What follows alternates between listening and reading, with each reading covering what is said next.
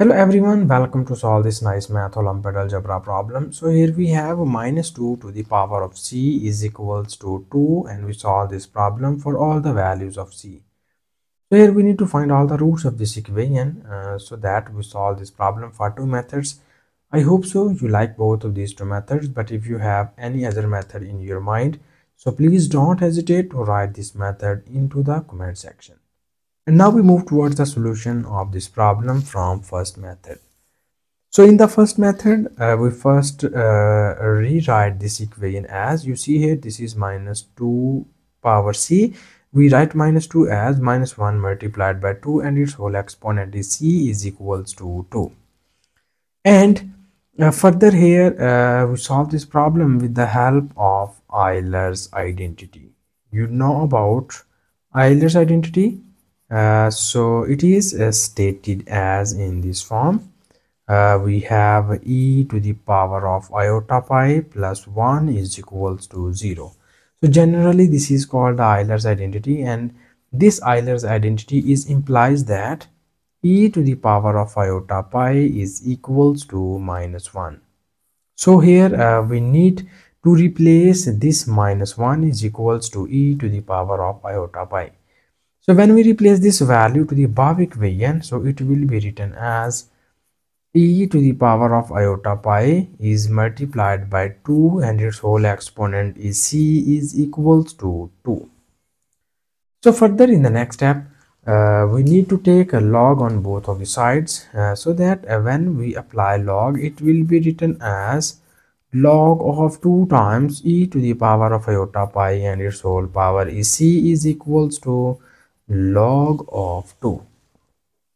And now here we need to use the nice properties of log. So here we need these two properties of log, and first property is stated as if you have log of a to the power of m, it is written as m times of log a. And the second property of log is if you have log of a multiplied by b, it is equals to log of a plus log of b. So according to this property of log, we write the above equation as in this form. Now first we use this property and we move this exponent in the front of this log. And after applying this property, it will be written as c times of log of 2 into e to the power of iota pi is equals to log of 2. And now further in the next step, we apply the second property of log on here, and it will be written as c times of log of 2 plus log of e to the power of iota pi is equals to log of 2. And now further in the next step, we have this is c times of log 2 plus, here we move iota pi in the front of this log, and it will becomes iota pi times of log e is equals to log of 2. So you know that log of e is equals to 1, and this will be written as c times of log 2 plus iota pi is equals to log of 2. And now here our target is to find the values of c, so that's why we move this log 2 iota pi to the right hand side. It is multiplied here. When we move it to the right hand side, it is divided by log 2, and it will be written as log 2 is divided by log 2 plus iota pi. So this is the value of c which we get here in the first method. And now here we again solve this problem from second method. And now here in the second method, we need to copy down given question statement here, so that our given question statement is minus 2 to the power of c is equals to 2. So here in the second method, we use another technique to solve this problem. So here first you see that this is minus 2, and we rewrite this term as minus 1 multiplied by 2, and its whole power c is equals to 2.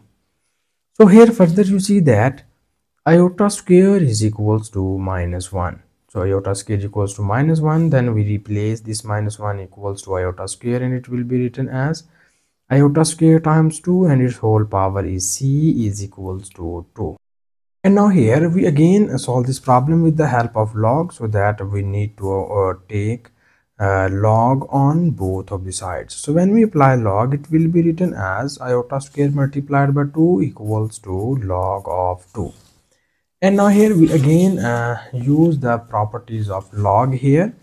So first you see that these two terms are multiplied by each other, and after applying the property of log, it will becomes log iota square plus log of 2 is equals to log of 2.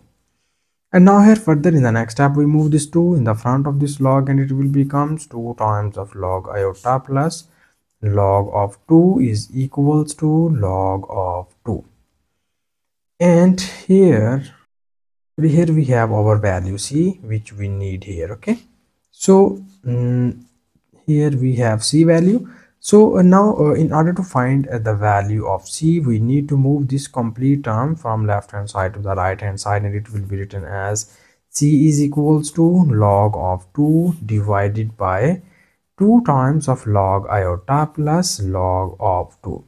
So this is the other value of c which we get here in the second method.